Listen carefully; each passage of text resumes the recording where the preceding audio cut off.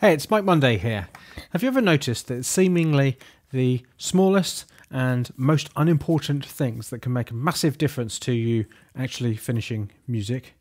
One of these that is a huge game changer, but it doesn't seem to be until you actually try it and practice it, is that of list making.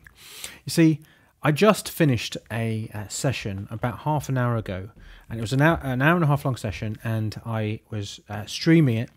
Luckily, it went to private, and I found at the end of the stream that my mic wasn't plugged in. So while you could hear what was coming out of the DAW, you couldn't hear me talking where I was explaining what I was doing. So my first, my response to that was to create this streaming checklist where I literally go through all of the things that I need to do to make sure that I'm all set up for a stream. I did it just before this stream. What this does is it takes I don't have to reinvent the wheel every time because it's just listed there. Every time I start a stream where I'm doing a production session, I go through that list. So how is this relevant to you making music? Well, making lists is an integral part of my system, the Automatic Music Machine. We export the session, the results of the session. So we have a piece of music to listen to.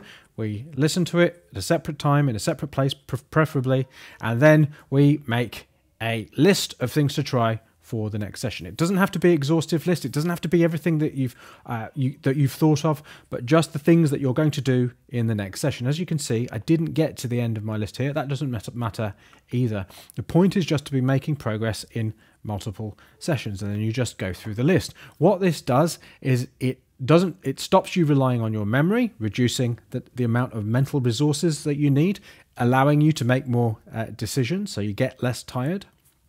It means that you actually make the decisions about what to try and do when you're in a better position to actually make those decisions, when you're more objective, when you're listening to the music rather than making the music. And the other thing that it does is it helps you avoid rabbit holes. If I'd have actually remembered to plug the mic in, if I'd had a list, a checklist for it, if I'd have remembered to plug the mic in, you would have seen in this session that exact thing happening. I was starting at one point to get sucked down a rabbit hole where I was trying to find a particular setting on a plugin.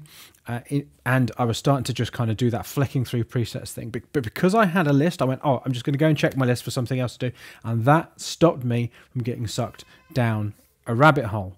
Now, it might seem something as simple as making lists in between sessions from listening to the audio file wouldn't make a big difference. That is if you've never tried it.